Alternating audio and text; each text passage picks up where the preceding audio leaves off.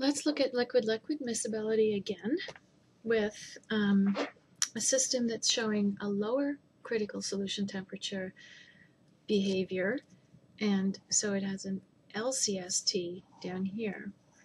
And so what's always beyond either above the minimum or the lower, or as in the other case, below the maximum or the upper critical, it's defining your two-phase region. So here's what's enclosed, and that's two phases. So if I were looking at a test tube that had of any point in this two-phase region, I would have my total mixture, and there's my air mixture interface, meniscus, and below it would be two solutions. So I have here two densities, two phases, two solutions. So that's what all of this is. All right. So if you were to sort of shake them up, you would it'd be sort of like oil and vinegar salad dressing, and when you let it settle, you would have a single meniscus that would define the two solutions, a boundary between the two solutions. But the two solutions exist in here. Now, this is my equilibrium line, so that when I am, for example, heating, in this case, heating, if I were to mix up a solution of this composition into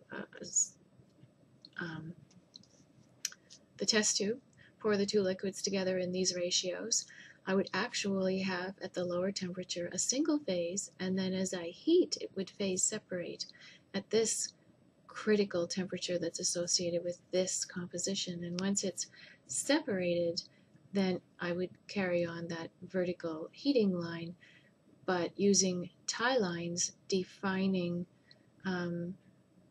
the concentration, or the composition rather, of each of my solutions as I go forward, or as I continue heating. Now, we've looked at that on another video. What I specifically want to look at on this video alone is a path that moves from left to right or right to left, as you wish. So I'm just going to do something simple like this. And I want to come out the other side. And I want to go in this direction. So what is happening along that line? Again, I'm going to talk it out. You might want to take some notes, because this is the kind of thing that you want to be able to explain. I don't want to say in your own words. I want you to digest it and understand it and just explain it back to me, but not verbatim, okay? So you don't want to be memorizing what I say. And the reason why I say don't put it in your own words, so to speak, is because we do have a precise vocabulary in thermodynamics and in physical chemistry, and there is a right word for what you want to say, whether it is something like spontaneous or tendency, potential, meniscus. You know, there are very specific terms. So let's begin. My pointer. So to aid in any explanation that you give, it's a good idea, I think, to perhaps put some benchmark points so that you can stop and explain what's going on wherever you think it's appropriate. I'm not going to clutter this diagram with it, but I may refer to something like that as I'm speaking. So we'll start here, and at any point I drop a perpendicular to determine what the overall composition is in the whole mixture, whether it's phase separated or not. And so if I'm starting there, then I've mixed together a little bit of A and a little bit of B, so that I get a composition of the mixture of this Okay, I'm not heating it, I am starting here. This whole thing is isothermal. Constant pressure and temperature, by the way. So how do I move then from left to right? If the temperature and the pressure are constant. Well, what's on your x-axis? Composition. So how do I change the composition? You're never removing a component. That's very difficult. So no SEP funnels. This is the test tube. Right, so you're going to add some A or you're going to add some B to change the composition. And since I have mole fraction of A on this x-axis, then if I'm moving from left to right, then basically what I'm doing, if I can illustrate here, moving across, I am adding, in fact I am adding A, a little bit and a little bit and a little bit of A into the test tube. And how is that affecting what's going on, or is it affecting it at all? Add a little bit of A, I move to here. So my overall composition is richer in A. That makes sense because I just added some. But in this region, I have one phase. So if I look at my test tube, everything is in solution. I only have one meniscus separating the air from the solution. So everything is in solution. I've picked up that pen again. It doesn't work. There we go. One phase, one solution. So its volume is getting higher as I add more A, but it's not phase separating. And then I add enough A such that I reach this point. What happens at this point? Well, this point is on an equilibrium line between the one phase and the two phase region. So what happens here, moving in this direction, is that sorry, my solution begins to phase separate. So let me just illustrate here. You get the appearance, and this happens at a microscale before your eyes can pick it up, which is why we use the laser to pick up light scattering. So there's my mixture total, my solution until this point. And what happens is I get the appearance of a discontinuous phase.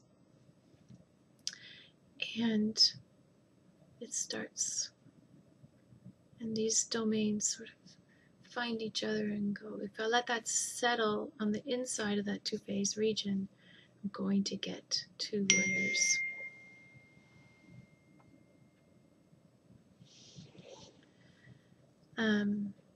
So here I have the onset of phase separation, not separation, that's a new word. Okay, so what does it phase separate into? Well, let's move inside the two-phase region a bit so that I can answer that without being on the equilibrium line. So let's stop here for a second. And what does it phase separate into? Well, I know that it's not phase separating into the two pure liquids A and B. I know that from the lab. And that's a common myth, by the way. People who don't think about this too much. It is, in fact, separating into two solutions. And each of those solutions are liquids. They are binary liquids themselves. What are their compositions? Well, let's use the tie line. I'm here. I move this direction to get the composition of one. Let's make this two layers. That's not looking good anymore. Let's do this.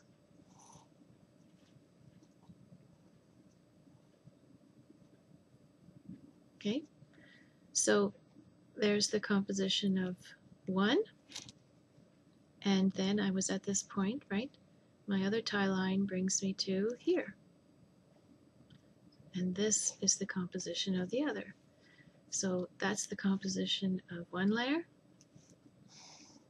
This is the composition of the other layer. I'm going to keep adding more A. Move, move, move, more A, more A, more A. And let's just stop here. What's changing? Still isothermal, isobaric. What's changing? I'm in my two-phase region. I still have two solutions, but what's changing is the composition of each of those solutions. Or is it? Well, let's see. I'm here. Where does my tie line bring me? Ah, same composition. This tie line. It's still the same composition. How is that possible? That's why this is so cool. I'm adding more A. I'm adding more A. But what's moving is this meniscus, like the divide between the two solutions. So it's going to bounce around. But at any point when I let it settle, I have two solutions. And the composition of that solution is not changing. Even though I'm adding more A, it's just distributing itself between those two existing solutions. So that at any point along here, it doesn't matter, that my tie lines are still bringing me back to the same intersections with my equilibrium line, and so the composition of the solution is the same. Each solution is the same, and therefore the densities of those two phase-separated solutions are the same. When I finally add enough A to reach this point, all of a sudden it goes clear again. This would be so cool to do in lab. I'll have to do that next year. Then what happens? Well, I'm in the one phase. I can keep adding A, and nothing apparently is going to happen, and my volume's just going to increase. So, I don't know, maybe you want to rewind that and take that in again, because it's super cool.